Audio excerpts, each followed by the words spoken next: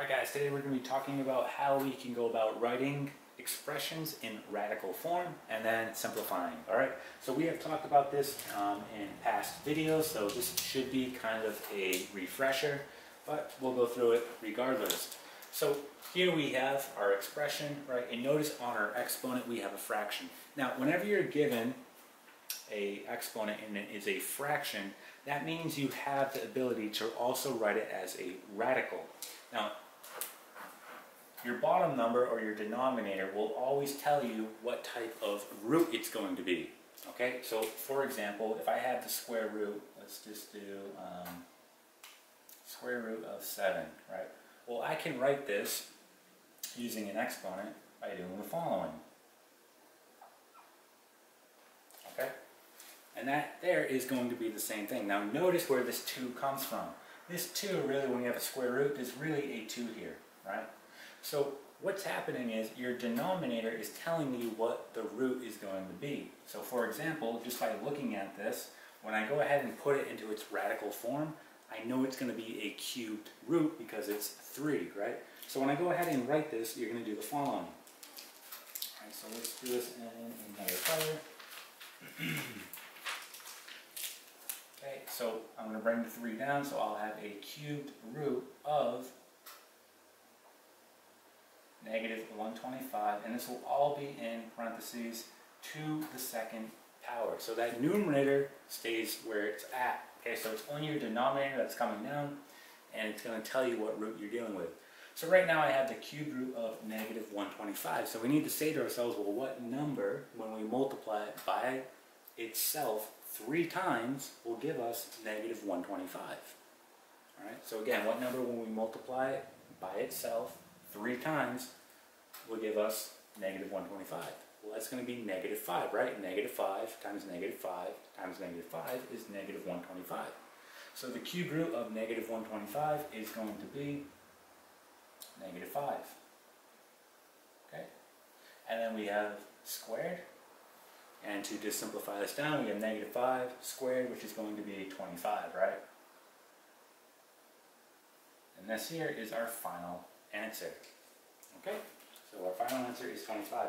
Let's try a couple more examples. So let's go ahead and erase this, and we'll try a couple more. Alright, so our next one, we'll do 64 to the 1/3. Now again, remember, my exponent here, I'm dealing with a fraction. So if we're dealing with a fraction, we know that we can write it as a radical. Okay? My base being 64. So just by looking at this, I know that when I write it in its radical form, I'm going to be dealing with a cubed root, and that is because the denominator is telling me, okay, what it's going to be. So let's go ahead and write it as a radical. So we'll have the cubed root of 64. And if you want, you can put this in parentheses, all to the first power. Alright, but we know that that's going to be meaningless in the end. Anything to the first power will be itself. So what is going to be the cube root of 64? So again, what number times itself 3 times will give you 64? Okay, and that's going to be 4, right? 4 times 4 times 4 is 64. So we have 4 to the first power, and 4 to the first power is just going to be 4. Okay, so there is our answer. Alright, let's try a couple more. So we'll have 4, and we'll have to the 5/2. Now look what happens here. So we have 4 to the 5/2.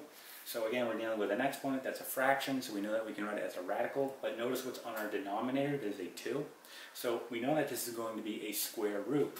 Okay, so we'll have the following. Now when you write the square root, you actually don't have to write the 2. It's just assumed that the 2 is there. If you want to write the 2, you can. I'm not going to write the 2, just so you can get familiar of looking at the square root without it. Okay, but just know that when you write the square root, there really is a 2 here, a root of 2. Okay, so then we'll have 4, and then to the 5th. So again, you can say to yourself, what number times itself 2 times, right, will give you 4. Okay, so we know now that the square root of 4 is just going to be 2. So we can write 2 here.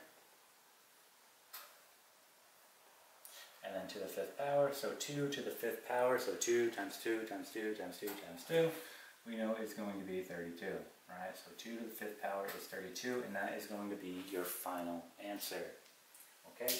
All right, let's look at one more here. So we have the following 625, and this will be 2, 3, 4. All right, so looking at this again, our exponent, we're dealing with a fraction. Look what's on the bottom. We have a 4. So this is going to be a root of 4.